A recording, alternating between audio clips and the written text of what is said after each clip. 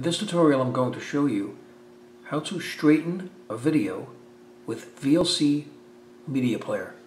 Okay, now as you can see, this video is not straight, so let's say you want to straighten it. So go to Tools, Effects and Filters, Video Effects, and make sure Transform is checked. Now the video right now is facing upward this way, so in this case you would go to flip horizontally, then you would just go save. Now there's another way to rotate a video. You can go to Tools, Effects and Filters, Video Effects.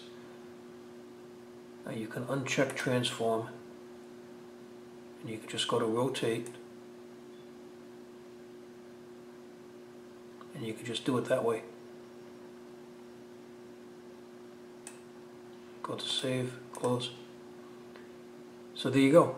That is how to straighten a video using VLC media player. So I hope you found this video useful. If you have, please show your support for this channel by subscribing. Feel free to leave comments. Please like up this video, and thank you for tuning in.